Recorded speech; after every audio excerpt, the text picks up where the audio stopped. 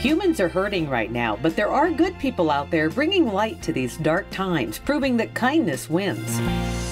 Let's start with a woman using boards for change. Seeing boards up on businesses and homes is a little jarring and eerie. When Sacramento businesses started boarding up due to the protests, sports anchor Lena Washington saw a friend's social media post looking for an artist to beautify the board on her business.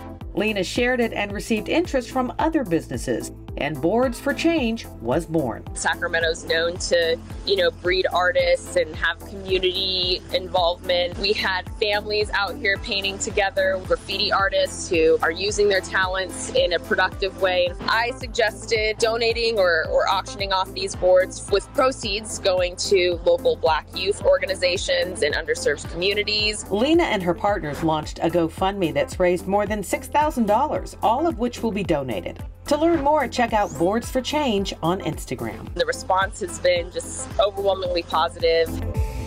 Next, an extra sweet graduation. We gotta do something for these kids that are missing out on so much stuff. When COVID-19 shut down graduation for the class of 2020, Bill Hanisch wanted to do something special for seniors. So his Minnesota-based bakery made a cake for every student graduating from high school in his town. To see their smiles on their faces when they get their cake, or the pictures that we get sent to us, it's pretty cool to see how happy they are. And thanks to donations, Hanisch Bakery was able to make cakes for 15 schools nearby.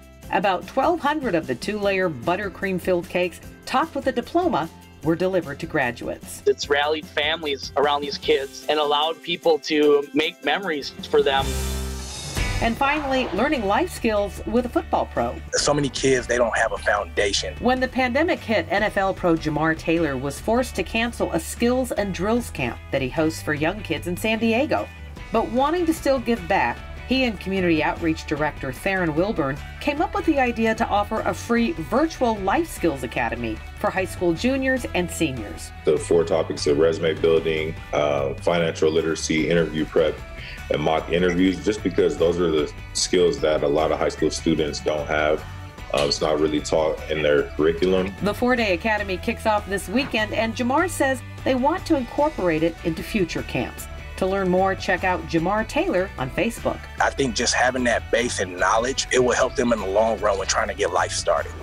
And those are 3 stories where kindness wins.